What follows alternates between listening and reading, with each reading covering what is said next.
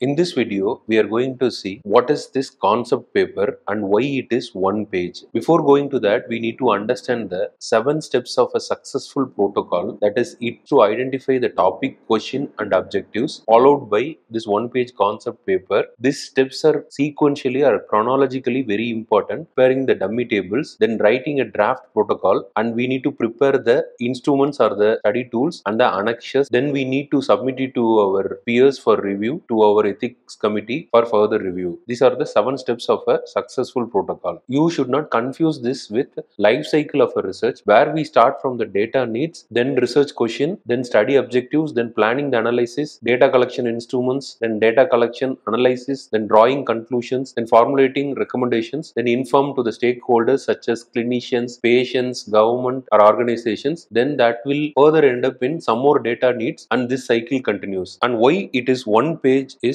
because we can focus better, and also the inhibition in preparing a big protocol will be avoided, so that the abortion of small ideas will not happen. Also, it saves the time not only for us but also for our guide, for the people who do the peer review and the people review for funding also. So that's why we need it as a one page concept paper. Now, what are the components of this one page concept paper? Background and justification, objectives, methods, expected benefits, key references and budget. And in background, we should have minimum 3 lines, that is one for the importance of the topic. Then we should tell about the known and unknown about the topic. Here you need to prove your strong subject knowledge, but that should not be beyond 3 sentences. Then automatically it end in the justification or need for the study. Under objectives, we can have 2 to 3 objectives. It can be general or specific, but you should mention your primary objective and secondary objectives. Under methodology, we have to write in this separate heads, that is study design and study population, operational definitions, sampling procedure, sample size, data collection methods, plan for the analysis and protection of the human participants. All needs to be mentioned under methodology. Then we need to mention about the expected benefits, immediate action with our results and future direction of the research. Under key references, we should not have more than 5 references, and we should follow International Committee of Medical Journal Editors styling is there, so you can follow that style. And budget needs to be mentioned in 4 to 5 lines, and it need not be a full justification of your study. Both icmr pre-proposal formats and STS formats are similar to this concept proposal, where the minor subheadings changes. Ultimately, this concept paper helps in easy identification of the worthful projects, then organize ideas, then we can use the right choice of words for describing the study protocol, and we can stand out when we are doing research. That will automatically end up in positive response.